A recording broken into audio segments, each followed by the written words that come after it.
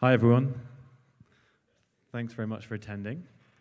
It's good to see so many familiar faces here, and yeah, probably saw some of you in the EU session.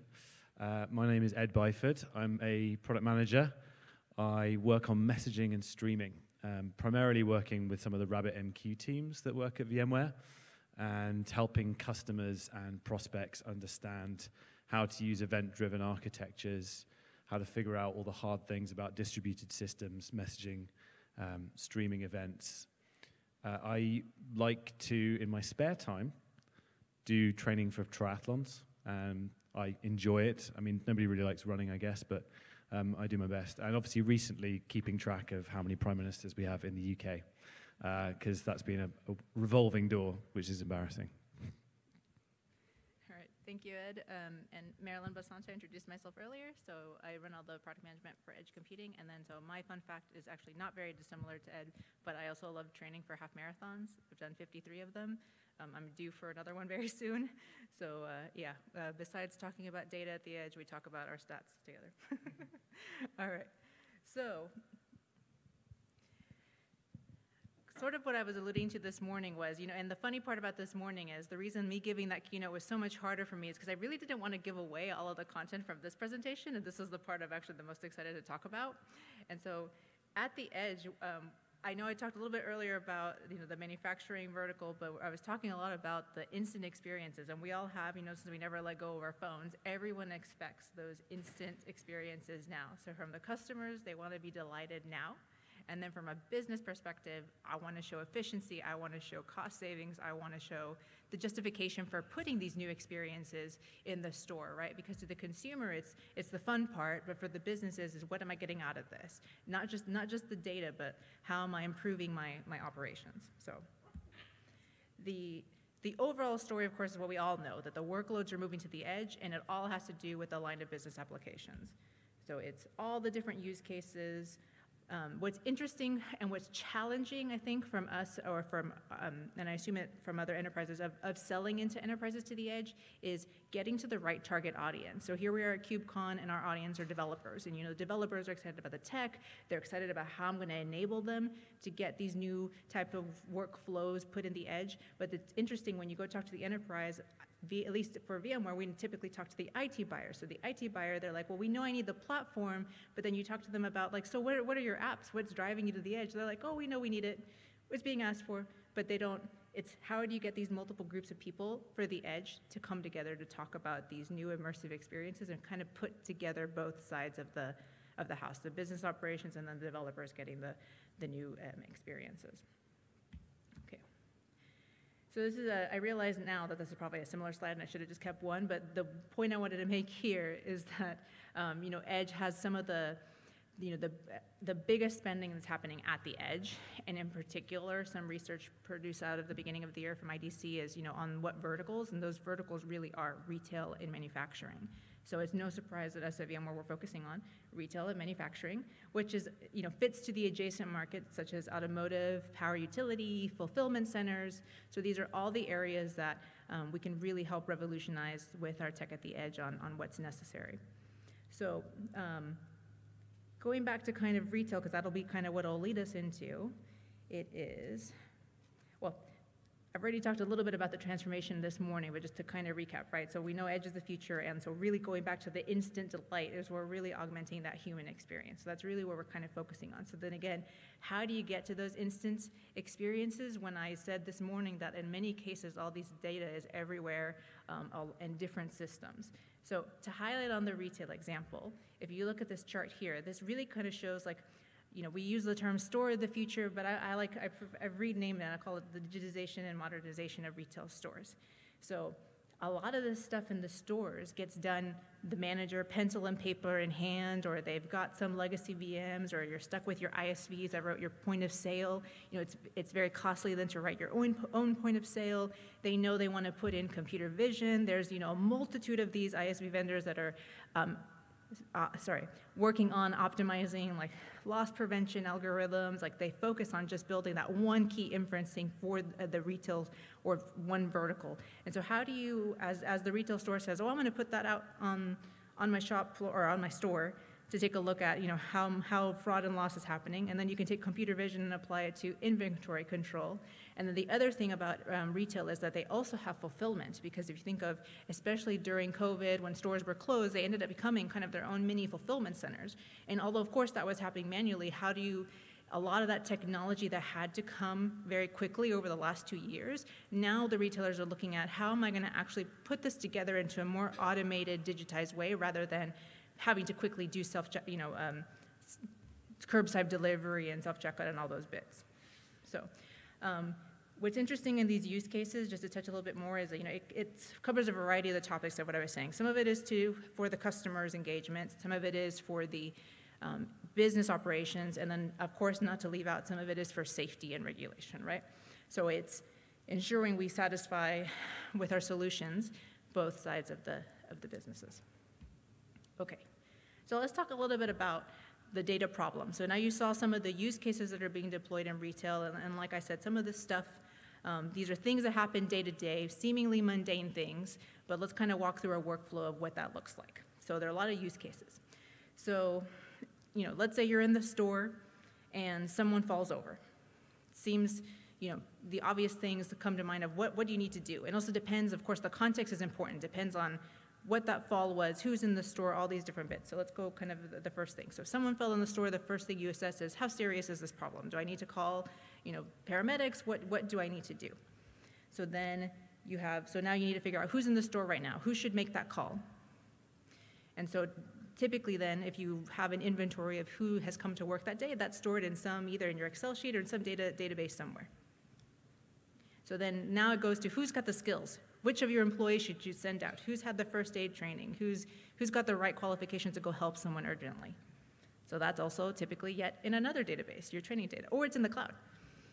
And then third is this a security incident? Did someone get pushed because someone is stealing? Did someone, some type of incident where you have to then log the incident report? So that goes back to, someone running, what happened, did something get spilled? So now you've got the cameras and the surveillance that you have to keep track of that incident for police reports, again, or for insurance purposes. When this incident happened, did something get spilled in the store? Do you have to dispatch someone to come and clean it up? And then lastly, kind of putting it all together, does the manager need to be involved, or is this something that the employees can kind of handle themselves? So it goes back to, if you go to all the different sources at the top, these are all in different separate systems. This one incident, how does it kind of all together to kind of communicate across these items? So that you can kind of see that the data problem across the different systems kind of just explodes. And this is just one scenario of one thing that can happen in a store in a day, that typically these type of incidents will happen multiple times in a day. So then now you have the volume of the different type of eventing happening. Okay, so now again, I cover that for one use case. What happens with you've got this numerous use cases happening more at one time. So you've got a whole mess of data systems that don't talk to each other, and it kind of just becomes a huge spaghetti monster of a challenge to solve. So now I'm going to go ahead and pass it over to Ed. A little shuffle. All right, yeah, thanks, Marilyn. We've talked about one specific case and one problem. You can imagine that's multiplied, as Marilyn said, over numerous use cases. But really what we wanted to return to now is thinking about what is the goal. And we think of the goal as being the ability to unlock the value that the developer can provide to a customer. And really, we know that business value doesn't solely rely on infrastructure. It also relies on really being focused on what is that customer need, what's that internal tool need, and essentially anything that gets in the way of a developer just delivering value, accessing data, provisioning infrastructure, even just thinking about what are the myriad of different devices that exist at the edge location. All of that is noise that gets in the way of just producing some kind of application or some kind of tool that brings you business value. So we were looking at some of the customers we speak to over the course of our jobs, and we really recognize 5 main data-related challenges that get in the way of developers delivering that value. One of those challenges is limited bandwidth. Now this is a problem across multiple edge locations, and really what happens is the cost per location can really add up. You've got hundreds of sites, you've got thousands of sites, maybe even tens of thousands. You've also got different types of connections. So like the traditional asymmetric connection is probably too low bandwidth. And then things like MPLS connections, more symmetric, probably too expensive. And then you actually end up with the locations becoming real net data producers because of the number of different devices that exist across that environment. And that can add up to a lot of ingress and egress traffic when you're thinking about where that ends up, which data center it ends up, which region does it end up in. You've also got data being stored in silos. So as Marilyn mentioned, there's a lot of different types of edge applications, and people think we're already doing edge. That's true, but those things end up in silos because there's a number of different ways that you can implement it. Oftentimes, enterprises aren't thinking about a joined-up way to do this across multiple different use cases. They would have delivered, a computer vision solution or a point-of-sale solution, but not thought about ways to make efficiencies across those. And because of that, there's a range of different vendors which might necessitate different kinds of workflows to access that data. So again, your developers are having to learn different ways to access data and connect things together. There's then no common API for publishing and subscribing to data, which again makes things more complex for developers. And then the event formats can be different. So then your developers are having to deliver new event handling logic for each event source. Now, those were some of the challenges, but you didn't come here for challenges, you came here for answers. But why do we need those kinds of things? Well, the main patterns we're seeing people try and implement are these three, and of course there are a myriad of other ones, but these are the main patterns which seem to help with these problems. So you've got AI and ML inferencing, and as we've already discussed several times, that AI and ML inferencing should be happening at the edge for expediency. And as we know, the majority of AI and ML inferencing is, or training at least, is gathering data in order to make those models work. So that's why data is very important here. You don't need somewhere to store that data. And what we see is people implementing or wanting to implement a consolidated event stream. You might have streams of data in different locations, but sometimes it's the context between, and as we'll see in the demo, it's the context between what's happened in one part of the store with what's happening in another part of the store that you really need to tie those things together. So you need something that consolidates that. And then you also need to be able to do analytics on that stream. So analyzing the events, but also analyzing the sequence of events to iteratively improve on those processes. And if we drill down a bit further, what we can do is take a set of open source components, and really, these are the heroes of our story. We've got, the Spring application framework. We've got RabbitMQ that can do message queuing and event streaming. And you've also got key value store in Apache Geode. There are others, of course. You can swap these in and out for different kind of solutions, but these are the ones that we're going to go through. So what I want to do now is expand or move away from maybe retail, but think about logistics. And in this case, it's a package sorting application at a logistics company. And we want to, this to be customizable and composable, but again, we're going to use some of those heroes we just mentioned to think about how to implement different parts of this application. So what's happening here? Well, imagine a delivery company, a logistics company that's got packages coming down a conveyor belt, and they need to be determined which delivery chute to be pushed into by a particular diverter arm. And that decision needs to be made quickly. You can't be communicating back up to the cloud. You need to make it locally. And if it cannot be made within a certain time frame, the package is going to go somewhere else, to the wrong place. It may need to slow down the belt. You need to halt sort of processing. And again, that costs money. So this is laid out a little bit like a service blueprint, this diagram, if you're familiar with that. So we've got the kind of front stage. And at the front stage, you've got the developer who's sitting there writing application source code. The developer wants to push that application source code to the edge. And they don't know exactly, or they don't need to know exactly where it's going to be deployed. They don't know exactly how it's going to be deployed, and this is all going to be handled by a common API. Then you've got over here the edge compute stack, which is essentially taking the application, building it, versioning it, deploying it, making sure that it's running, making sure that dependencies are installed in those edge locations. And then down here, you've actually got the physical edge location. So you've got some compute, you've got running apps, and so essentially that process means that you've now got the source code up and running, again via a set of common APIs. Now you've got your package, and that's being scanned and inferenced via local AI. And what happens is the package is traveling down the conveyor belt, and as soon as the package is being scanned, then there's an event which is being generated, and that's a package recognized event. So we've got to have somewhere to put that. And as previously mentioned, we need to put that somewhere that has an end-to-end view of events that's happening in the business. And so we put that into a consolidated event stream. But the process doesn't stop there, because you've also got the whole journey of the package. So you've got the diverter arm, which is moving and routing packages to different locations.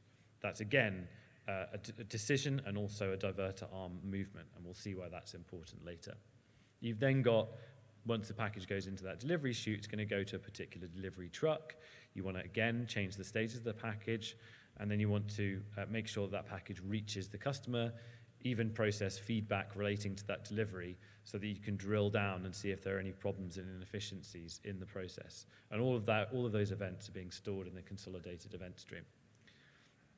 Now, as we said, a lot of inferencing happens at the edge, and we want to also make sure that the important events are being filtered and synced back to headquarters, depending on what network is available and what bandwidth you have.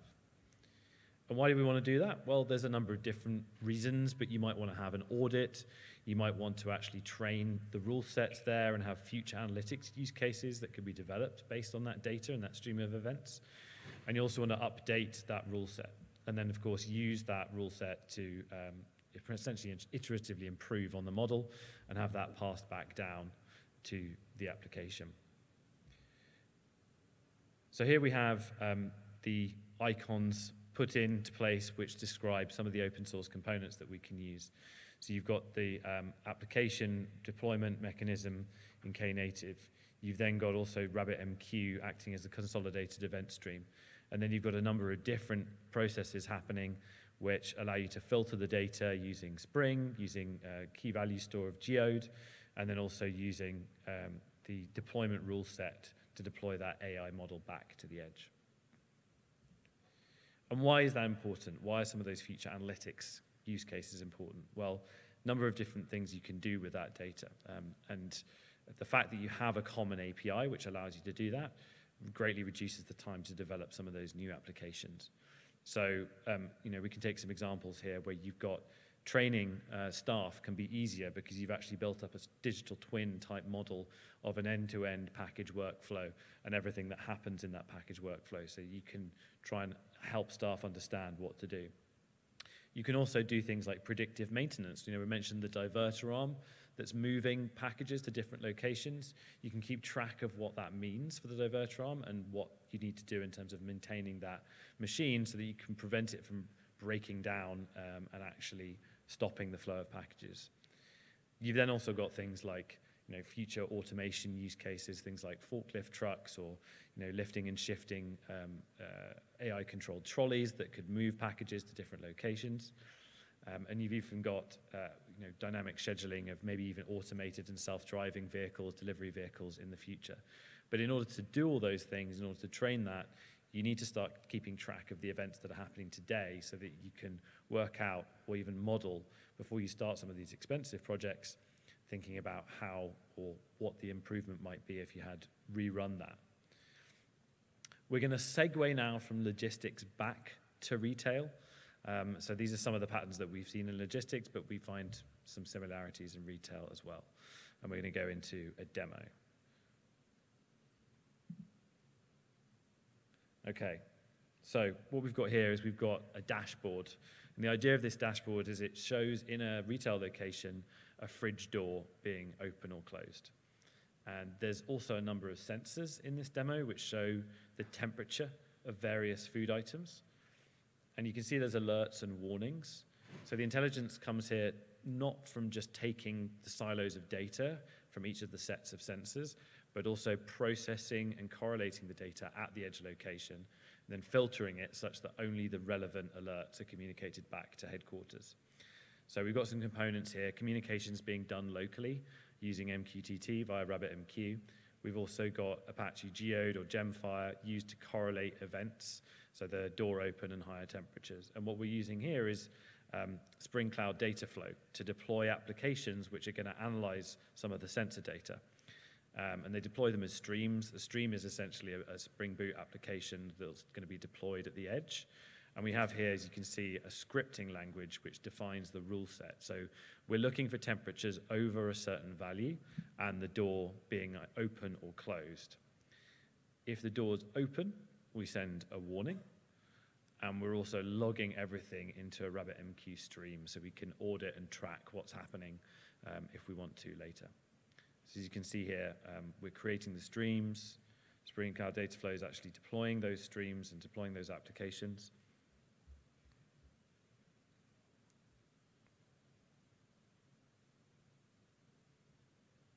There we go. The deploying's happening now. The deploy's been successful.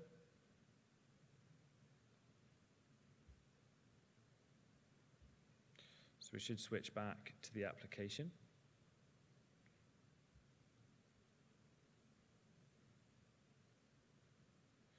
And the important thing here is that only the correlated events are being communicated as being actionable. So we don't currently see any alerts or warnings currently. And what we need to do is generate some data from the sensor.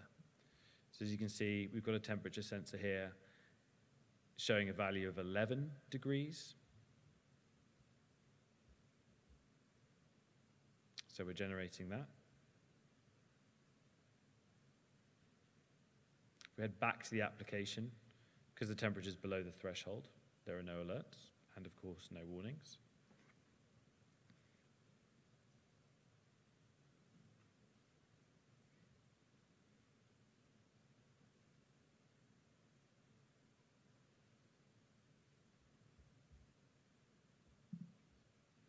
And if we go generate higher than expected temperature for the frozen food, so I'm going to start generating something like, it's 36 degrees for sensor 2. So these are just simple programs that are obviously generating some values and feeding them through RabbitMQ. And go back to the application, we start to see some alerts. But there aren't any warnings as yet, because we only want to be communicating the important things back to headquarters. And the important things are where there's something actionable.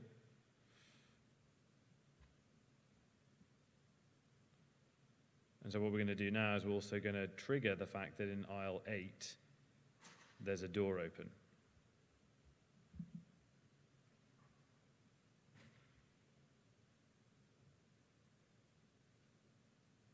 So we're generating some more sense data in aisle 8. Just get this on a little bit.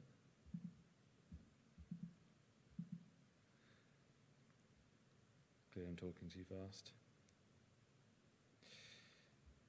And so yeah, aisle 8 has a door open. What we're seeing is that warnings are coming through because there's a door open.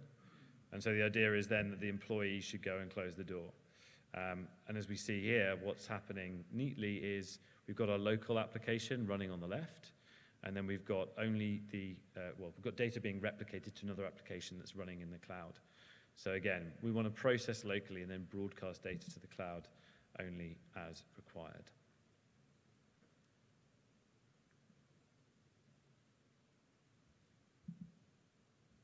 All right.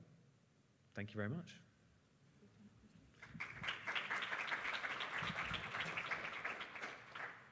Do we have time for any questions, or? Any questions from the floor? if you don't have any questions, we are going to be at the booth outside. So come ask some questions there.